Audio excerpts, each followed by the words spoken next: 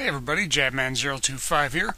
Today I'm taking a look at one of my older master grades, the Black TriStar Zaku. This is the 1.0 version of this kit. This is from the series Mobile Suit Gundam, and this was a requested review. Happy to take requests from my older kits, so let's have a look and see what we got. Now, first thing when you open this kit out of the box, you're going to notice one major league issue here. Not everything's colored right. See here on the legs, all that black section, the extra armor around the legs that's black, yeah, that's all painted. You got to paint all that. All that's got to be painted black, which is really rare for these type of kits. It comes white, just like the rest of the legs do. Why? I have no idea, because in every picture, it is black. This is one of those, when I cracked open the box, I was like, oh, something's got to be wrong here. But no, they all come like that. Another thing you notice on this kit is the nubs are ridiculously bad. Granted, this is an early master grade, but wow, they're bad. Really bad. More painting, you got some red to paint on the legs, and of course on the thrusters on the bottom, but even in modern day master grades you got to do that, so I'm not going to hold that big of a grudge on that one. Posability, elbows suck. Hands are pretty good. Good wrist. 3-1 on the thumb. The shoulders are actually pretty good too. You get some good movement out of that. But boy, do the elbows suck. The knees are awful. I mean, just awful. That extra armor on the bottom of the leg really does not help. In fact, it hampers a lot, and the hips are hideous. But again, this is one of the early master grades. The head's great. You can move the head anywhere you want, side to side, up and down, all sorts of great movement. Get that latch that opens up. So yeah, head awesome. Everything else, not so much. Because the elbow is just a simple little plug and polycap, it's easy to twist, and the wrists are real good. Ankles are also surprisingly good, but you're not going to be using them a whole much, and I'll talk about that in a bit. The cables occasionally want to pop off, especially on the chest area, but that's not a big issue. It doesn't happen too often. And occasionally the shoulder armor wants to pop off, but again, not too often. Decals on this kit are actually pretty good. You get that O2 in a couple of different places. The Zaku, the logos, the serial numbers on the backpack. Lots of good decals, especially for an early kit. Could use some better ones, but I'm not going to hold it against it for an older kit like this. But it does have a good look to it, I'll give it that. Once you have everything done, when you have all the nubs cleaned up, you've done all the painting you need to do, and you get everything detailed, it does look really good just standing there.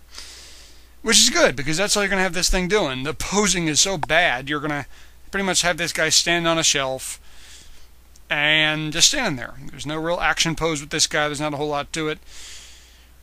The last to see the cockpit, this whole thing opens up, unlike like the modern master grade Zaku's, where there's doors that slide open, so this thing opens up, you can see the pilot, and you get this little latch up here at the top of the head. Big whoop. But it's nice that it's there, I guess. But yeah, if it's just standing there, this kit looks pretty cool, which is good, because that's all it's going to ever do.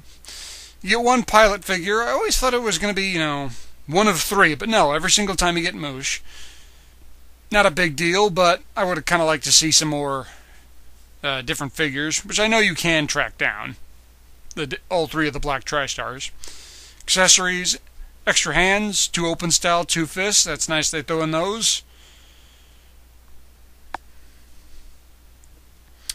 The Heat Hawk, which is actually molded in purple. And 2.0s can't seem to figure out how to do that. Little painting is required here. I didn't ever paint the cable. You got to paint the end red. It has a little clip on it. It can hook onto the side skirt. And you can hold it without much issue. Looks good. The Gatling gun. This is awkward as sin to pose with. If you get it just in the right way, it can hold it alright. But any kind of real action-y poses with this, it's not really happening. This is just a hazard of all the old early Zakus. I always had trouble with this. The Zaku Bazooka, however, works just fine. No balance issues, no connection issues, put it wherever you want, either hand, no problem whatsoever.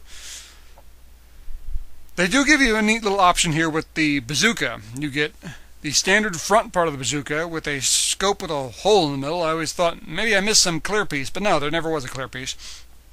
and 2 back ends on the bazooka, so you can have your option of what kind of loading mechanism you want.